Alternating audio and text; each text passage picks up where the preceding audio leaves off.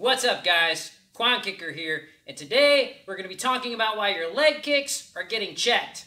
The reason that your leg kicks are getting checked is because they look like leg kicks.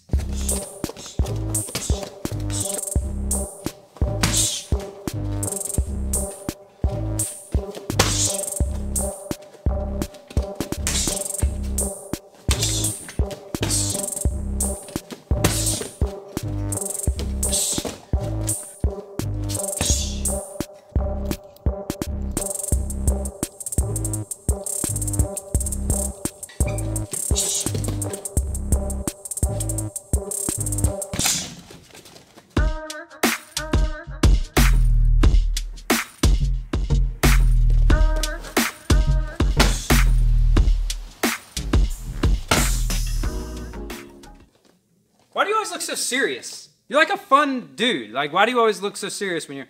Anyway, I'm Mike, and this is Hard to Hurt, a channel dedicated to fitness and self-defense, but occasionally we touch on some more sportive stuff. This is a method for the round kick. It's not the only method, but it is a method. If your leg kicks are getting checked or your body kicks are getting blocked or caught, you might be telegraphing the fact that you're going to kick, but you might also be telegraphing where you're going to kick. In this video, I'm going to cover 2 tips to kind of help mix up your kicks and make it harder for my opponent to figure out what I'm targeting.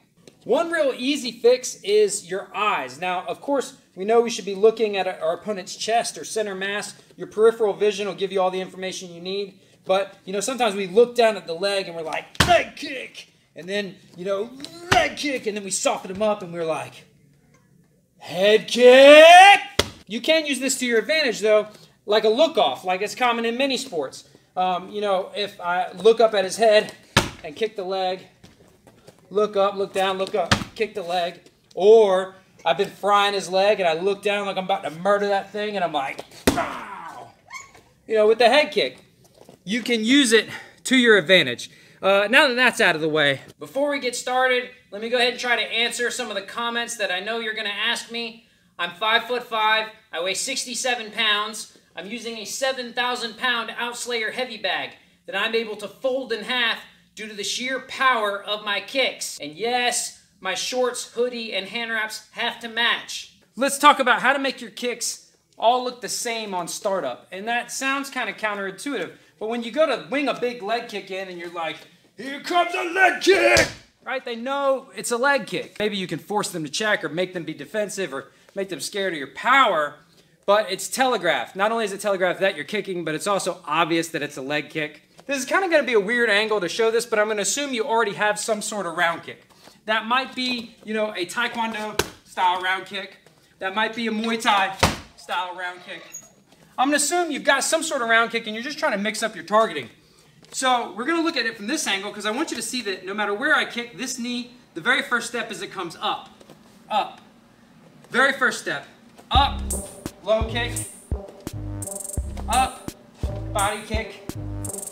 I'm going to try. Ugh. Up. Head kick. Up. Push kick. Up. Knee. Whatever kick you're doing, pick the knee up first.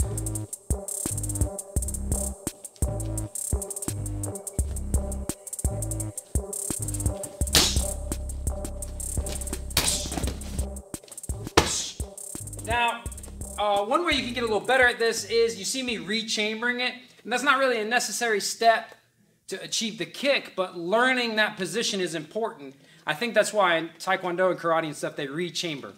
It actually doesn't add to the power, obviously, but there's a reason they do it. And in my opinion, the reason is so you have a better understanding of that position. I come up, sort of chambered, turn it over, come back to here and down. And that just gives me a better grasp of the direction that I'm traveling. Up, across, back, and down.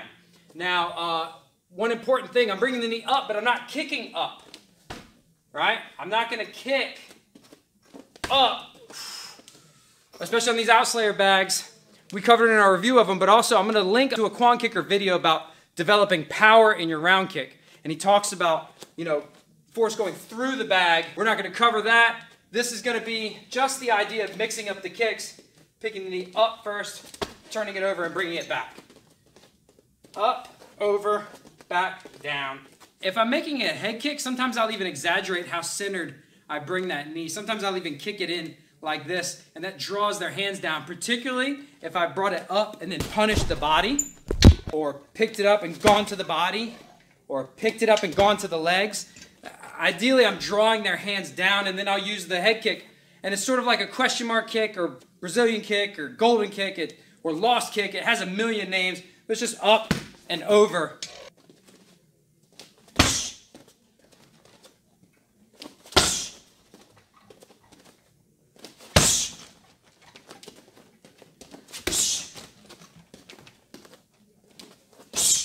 Now, if only I could make the left leg do it as well. I could throw like just a Thai-style round kick with my left leg.